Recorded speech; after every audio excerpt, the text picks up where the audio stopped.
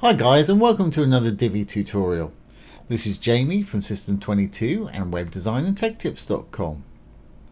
Well, today we're going to build this great Flipbox carousel. It's just a regular sort of carousel, but we've got these flip boxes inside.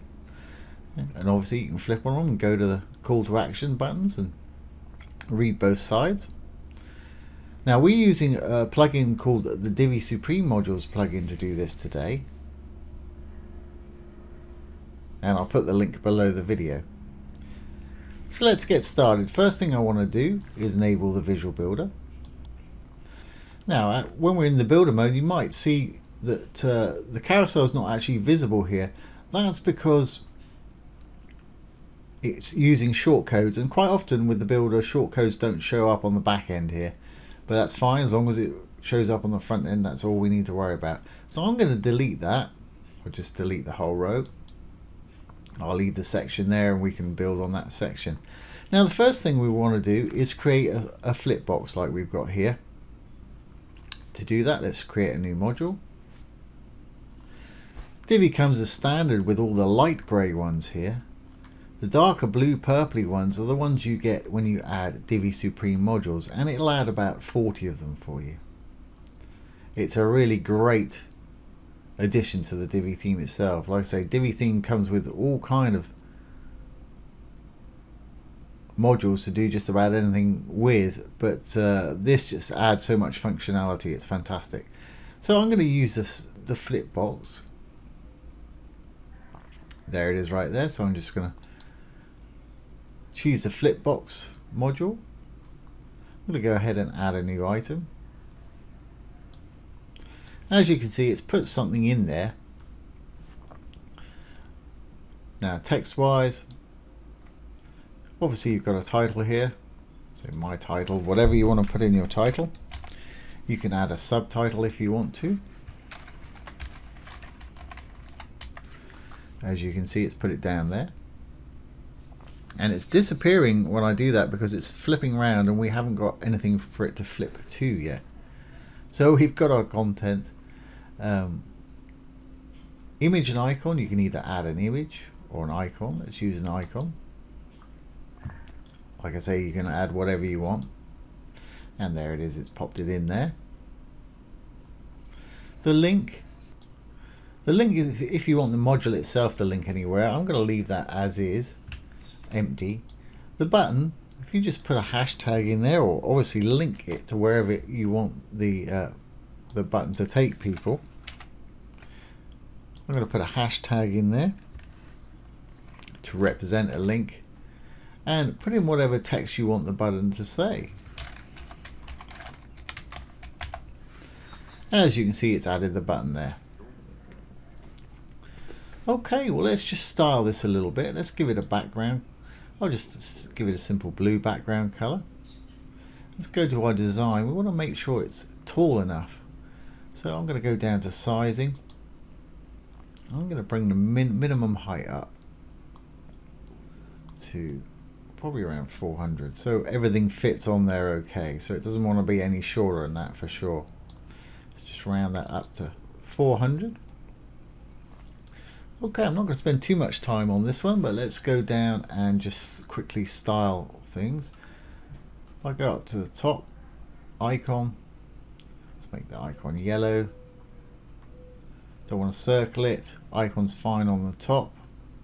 You can make it bigger or smaller by using font size, and I don't need a box shadow on it. Text, well, let's just start off with the title text. Title text, I'm going to capitalize it. I'll make it semi-bold. I'll make it yellow too. And let's put them in the middle. Moving on down, body text. Just going to put that in the middle. I'm going to make it white.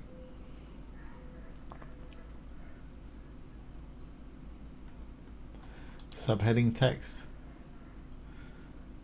I guess we'll leave that one white too. I'll put it in the middle. I want to bring it up in size a little bit. Something like that. Again, I'll capitalize this too. And we want it to be in the middle also. Great, and we'll just give the button a little background color. Button alignment's fine. Let's use custom styles. Text color, let's make that white. And button background, let's give it an orange background. And let's not have a border. And we'll just add a bit of padding. Don't want a button icon, so we'll leave that to no. You may have to switch it to on and then turn it off if your icon is appearing. We're pretty much done with here. I just want to give it a bit of padding left and right. I think we're all right top and bottom. So padding, let's give it 30 pixels left and 30 pixels right. I'll just hit the chain. Great. So that's the front side. To do the back side, just either clone it or add a new item. It's up to you. I'm going to clone mine. I'm just simply going to change the background. I'll put an image in there or something perhaps. Let's make that background color. Well, we'll leave that and we'll just add an image.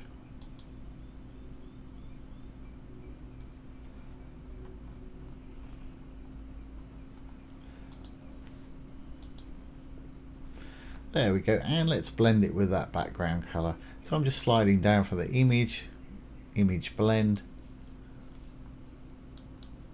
Let's have a look. There in the background, you can see that the image, but it's got that blue background, which is great. So I'm going to leave that just like that. We'll call that Flipbox done. Like I say, I'm probably not going to use this one because I've created 6 of them or 7 of them anyway. Now, when you're happy, what you want to do is save it to the library with this little icon here, save module to library. Hit that, give it a name. I've called mine 1 through F7. Don't make it global because you want to be able to change it for each item. When you're happy, just hit the save to library. Now, you need to do another 6 or 7 of these, or however many you want to do on your carousel. My way of doing it is simply I clone it with the little 2 boxes there, drag it over, and style it and put in the text for whatever it is I want there. So I'm going to pause, I'll delete these 2, and I'm going to copy this one 6 times. So we've got something. Okay, so I've now got 6 of these. As you can see, they're pretty much the same, just got different colors on them. And let's make them work with a carousel. Now the important step was we saved them to our library with this, and mine are called F1, F2, F3, etc. So if we go to our dashboard, down to Divi, actually before we do this, what we want to do, go to Divi Supreme Pro, the plugin that we're going to be using for this and that we use for the flip boxes. Click on it. You want to make sure you've got enable Divi library shortcodes. You want to make sure that that's on in purple like that. Save your changes. Now if we go down to our Divi and go to the Divi library, which is where modules are saved to, you'll see here's my F1, 2, 3, 4, 5, 6, 7 up there. Because we've enabled that switch, we've now got shortcodes next to them. It's generated some shortcodes for us. So we can use these while doing our carousel. So let's go back to our page. And we'll add a new row. We've still got the section where I deleted that row before. I'll make it 1 column. Before I put a module in there, I want to make this row full width because I want mine to stretch the whole width of the page here. So I'm going to go into the settings, I'm going to go to the design tab, I'm going to go to sizing, I'm going to pull the width up to 100%, I'm going to copy it, Control C, and paste it below in the max width. So we've got 100% in both the width and max width. That will give you a full width row. Okay, now I've got my full width row. You can see the green tab, it's sort of full width now. Let's add a carousel module, or card carousel I think it's called. There it is, Supreme Card Carousel.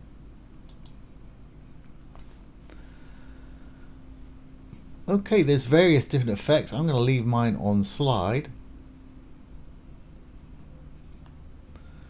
I want it to show perhaps 5 slides. Now because I've got an odd number, I'm going to put centered mode on, so there's always one in the middle. I only want them to scroll one at a time. Slider speed 300 milliseconds. Let's slow that down slightly. Let's make it around 500 or half a second. That's fine. I want it to autoplay. I want it to pause on hover so people can get to the buttons if they need to and flip to the other side. Infinite looping, yep, we want it to go round and round.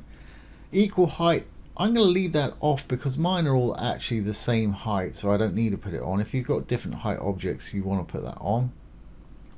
Arrow pagination, and use grab cursor. Grab cursor is when you put it over it and it turns to the little hand to indicate that it's an active element. Great, I'm not going to put a background in there. So let's start adding our items. And I've added my first item that's popped up here. We don't want a title. In fact, we don't want hardly anything in here at all. All we're going to have in here is our shortcode. I'll put that on visual. Don't want a subtitle. And let's copy our first shortcode, which is F1.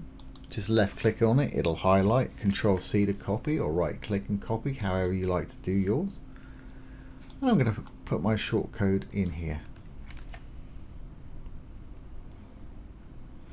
Now you won't see anything because, like I said, with shortcodes, quite often you don't see them turn up in builders. That's fine. So we've got our shortcode in there. Let's move on down. We don't want an image or a badge. I want to delete the image that's there. That's great. As you can see, it's got a shortcode in there. Don't want to use anything as a background because we've got everything covered.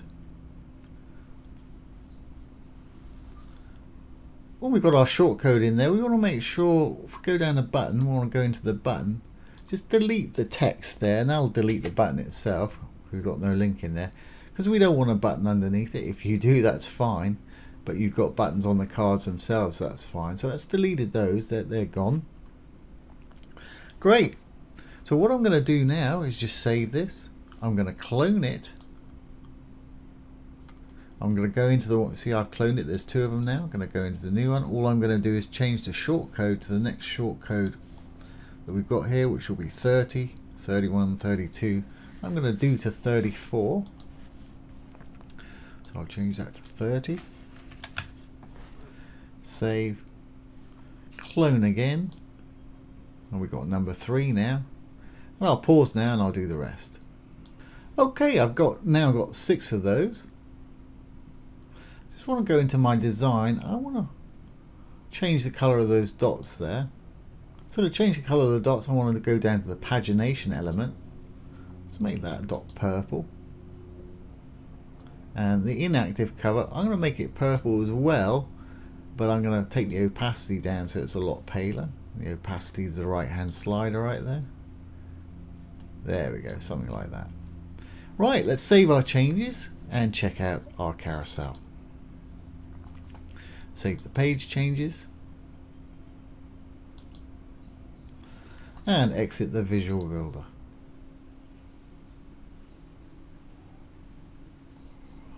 And there we have it. There's our little Flipbox carousel. And when I hover over it, it should stop. Yeah, so we can go and we can check out the button and read the little flip titles. And when I take my little hand cursor off there, it should continue rolling. There we go. So that is how to create a Flipbox carousel using the fantastic Divi Supreme modules. So I hope you've enjoyed that and found it useful. If you have, please ring the bell, give it a thumbs up, comment, share, and subscribe to our YouTube channel. Once again, this has been Jamie from System22 and webdesignertechtips.com. Thanks for watching. Have a great day.